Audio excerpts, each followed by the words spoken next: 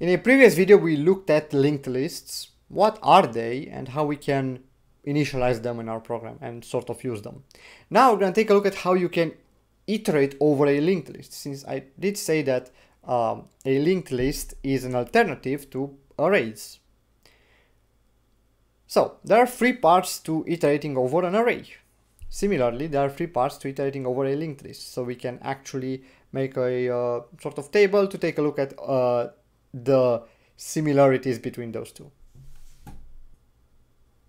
Alright, so here's a simple table. We have arrays on the left side and linked lists on the right side. The first part to iterating an array is what? Is initialization of that counter, right? You start, for example, a for loop starts with for int I equals 0, or a while loop. Before a while loop, you actually do I equals or int I equals 0, or something like that. So we can note here for initialization, for the initialization part of iterating on array, we have I equals to 0, just like that. Nice. The second part for an array is the exit condition. Like at some point you have to get out of that loop. What's the exit condition? Well, the exit condition is usually I less than n. So if I is higher or equal than n being the number of elements inside that array, well, we can shoot out of that loop. Simple enough. And lastly is the step. How do you actually go from the 0th element to the first element, and from the first element to the second element? That's simply by iterating this I, or incrementing this I. So if I go here and type in I++, that's what we're doing. Basically, those are the three parts of our for loop. Similarly, for linked lists, we have these three parts. Now, this int I equals 0, this initialization part basically says, okay, start at the position 0. So when I say array of I, the first time I take a look at the first element of that array. Similarly, with linked lists, we have to have an element, and that should point to the first element of our linked lists. What is the first element of our linked list? That's the root element. So we can say here something equals to the address of root, or just root itself if it's dynamically allocated. That something is gonna have to be a node pointer. Of course, I'm gonna say node pointer, and I'm gonna call it current, right, from the current element, just like so. So that's the initialization part. Simple enough. If root is defined on the stack, you have it like that. If root is actually a pointer, you don't have to do the ampersand. So next up, I want to go over the actual step of iterating the linked list. And we're going to come back to the exit condition, because that's a bit easier to understand that way. So here we say I++. Basically, we assign I to be higher with 1 than the previous value, right? From 0 we go to 1.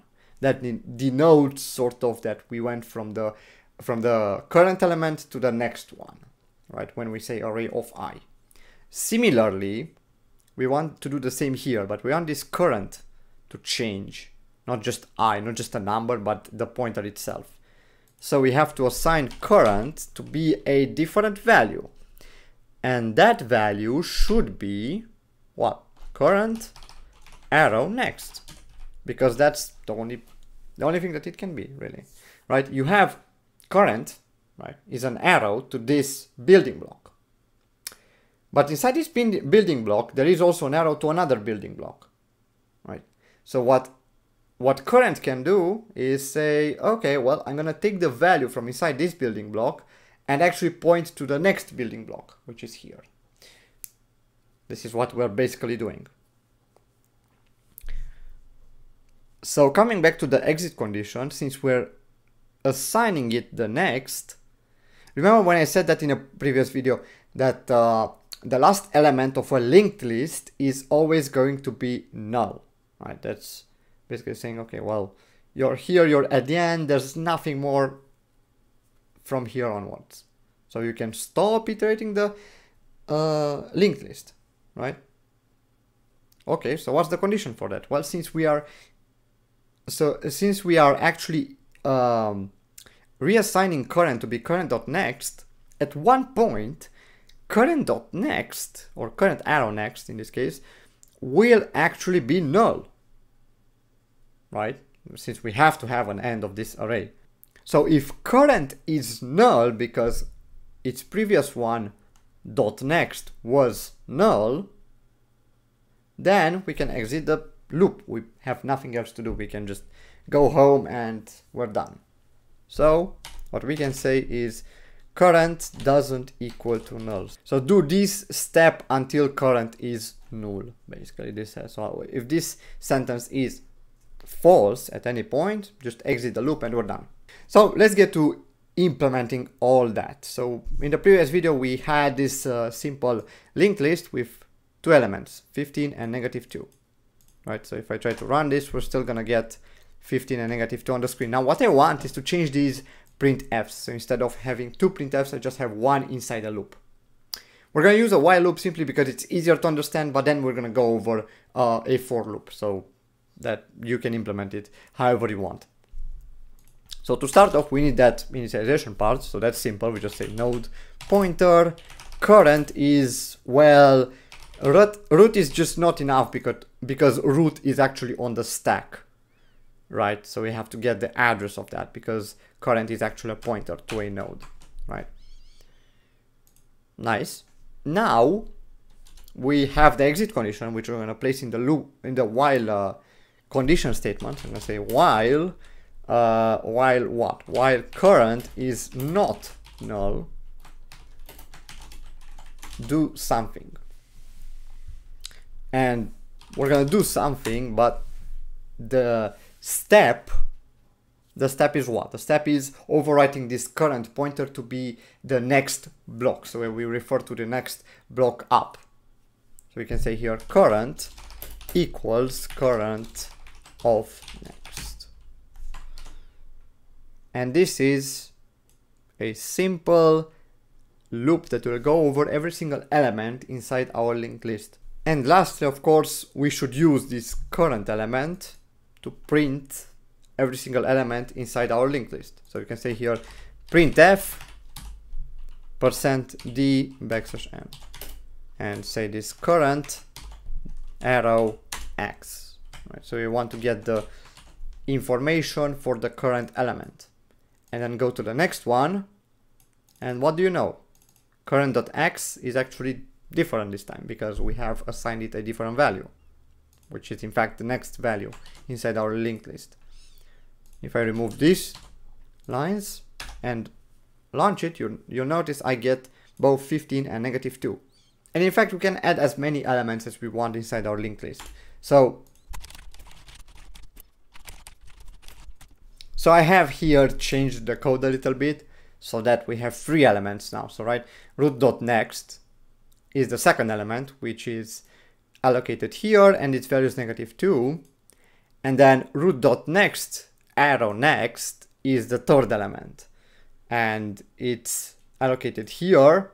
Its value is 22 and its next pointer is null, so that this guy now became the last element inside our linked list. So if I try to run this, you'll notice I get these 3 values on the screen.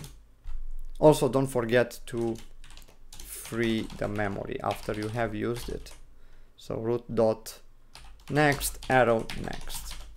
And here, as you can see, actually it matters the order in which you free the memory, because if I were to free this one first, then this guy would be basically invalid, right? And you would get an error. So if I try to run this again, I get all 3 elements on the screen. So this is really nice. And lastly, like I promised, let's change this to a for loop. So what's a for loop? A for loop is simple. A for loop has an initialization part, which is what? Which is our node current equals the address of root, right? Then it has an exit condition, which is this guy, right? And then it has an increment, which is this guy. So it just kind of places everything inside one place. It's a bit more ugly because, well, it has a lot of things here going on, but if you understand, if you did understand the while loop, you will understand also the for loop as well. And if I try to move this here and delete everything, this should work exactly the same, as you notice here. So now you can see that iterating over a linked list really looks like iterating over an array. It's just these are a bit more sophisticated ways you have to use to go through the linked list, but it has the same basic parts to iterating it, right?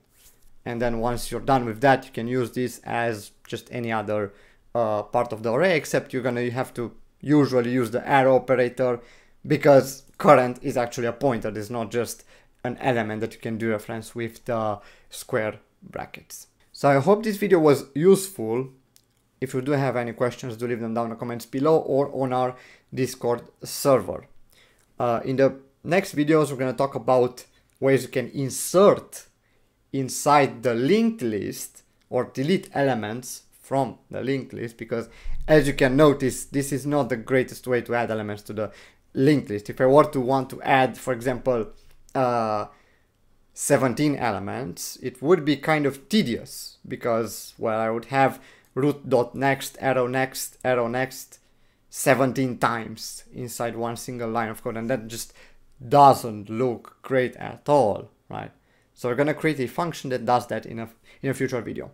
For now, thanks so much for watching, and see you guys next time.